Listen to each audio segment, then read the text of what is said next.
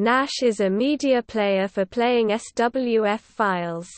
Gnash is available both as a standalone player for desktop computers and embedded devices, as well as a plugin for several browsers. It is part of the GNU project and is a free and open-source alternative to Adobe Flash Player. It was developed from the Game SWF project. Gnash was first announced in late 2005 by software developer John Gilmore. As of 2011, the project's maintainer is Rob Savoyer. The main developer's website for Gnash is located on the Free Software Foundation's GNU Savannah project support server. Gnash supports most SWF v7 features and some SWF v8 and v9, however SWF v10 is not supported.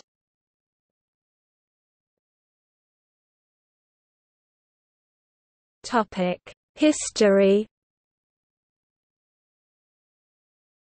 Writing a free software Flash player has been a priority of the GNU project for some time.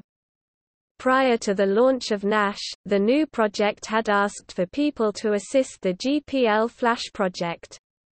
The majority of the previous GPL Flash developers have now moved to the Gnash project, and the existing GPL Flash codebase will be refocused towards supporting embedded systems. The primary distribution terms for Gnash are those of the GNU GPL. However, since Gnash was started using the codebase of the Game SWF project, which is in the public domain, code developed by the Gnash project which might be useful in Game SWF is placed in the public domain.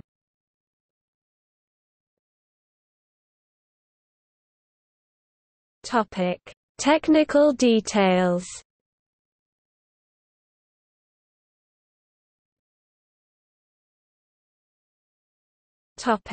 Architecture. Adobe only provides an outdated version 11.2 of its official player for Linux on IA32 and an AMD64 developer preview release in a binary-only form. Gnash, however, can be compiled and executed on many architectures, including x86, ARM, MIPS, and PowerPC. It also supports BSD-based operating systems. An early port for RISC OS, which has never had Macromedia, Adobe Flash support beyond Flash 3, does exist, as well as an early port for BIOS, where Flash support terminated at version 4. Development of a port to Amiga OS 4.1 has also recently begun. A port to the Haiku operating system also exists. Gnash requires one of AGG, Cairo, or OpenGL for rendering. In contrast to most GNU projects, which are typically written in C, Gnash is written in the C++ programming language because of its Game SWF heritage.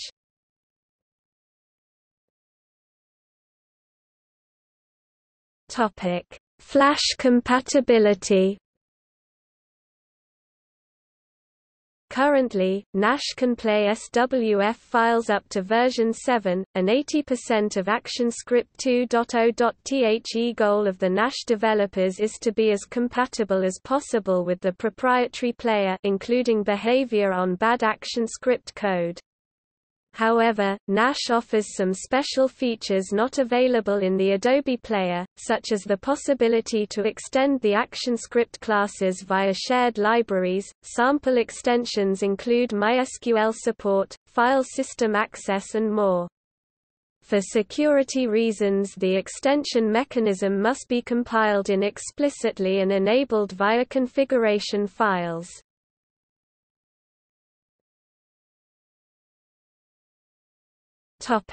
Video support. Gnash supports playback of FLV videos and allows playing some FLV files from YouTube, MySpace, ShowMeadow and other similar websites, older files with sound, newer files without playing sound.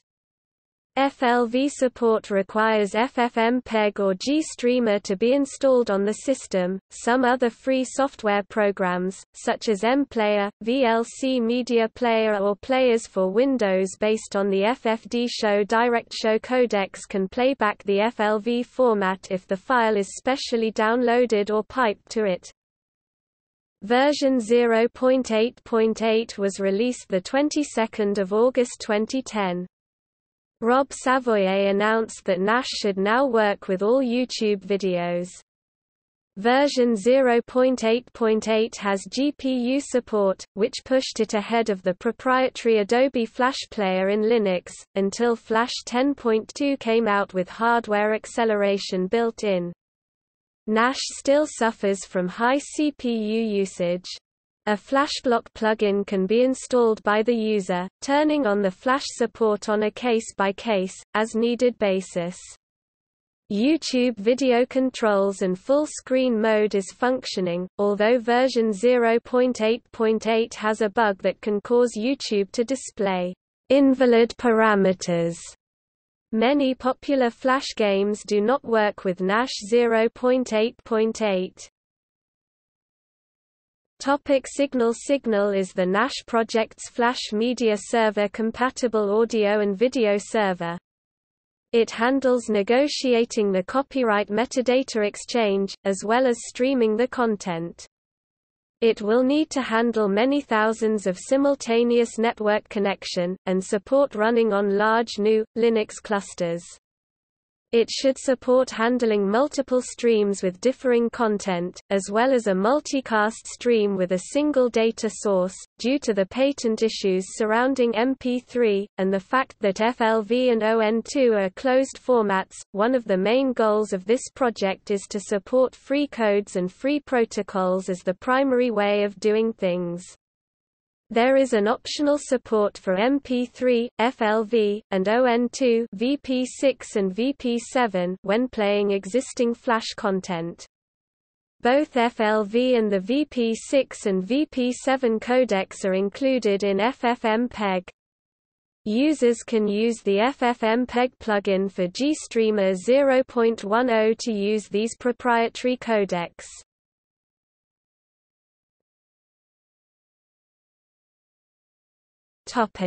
Platform availability. Gnash has successfully run on Microsoft Windows, Darwin OS X, IRIX, Solaris, BIOS, OS/2, and Haiku. Gnash has also run on the following 64-bit systems: PowerPC, Itanium, UltraSpark, and AMD 64.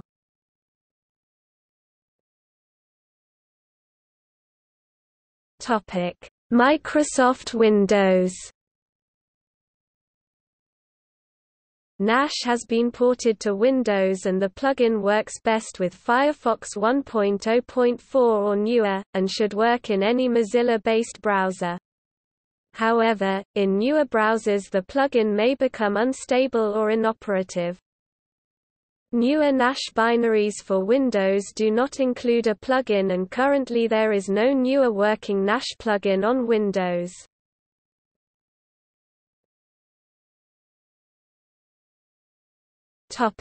Financial support.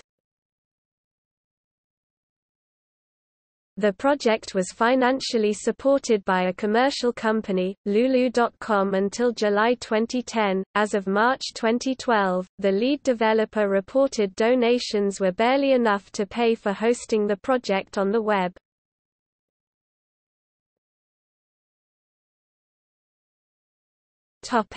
Adobe Flash Player end-user license agreement. One problem for the project is the difficulty of finding developers. The current developers have never installed Adobe's Flash Player, because they fear that anyone who has ever installed the Adobe Flash Player has at the same time accepted an agreement not to modify or reverse engineer Flash Player. Therefore, the Gnash project has only about 6 active developers. As of November 2010, such generic clauses, however, may be against national anti-competition laws when used in normal software license agreements.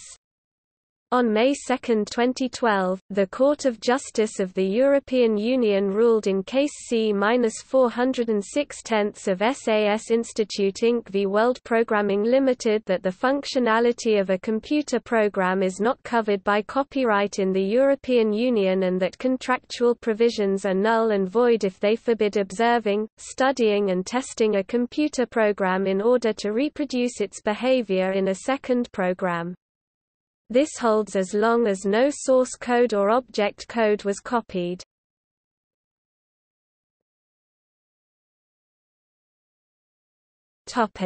See also: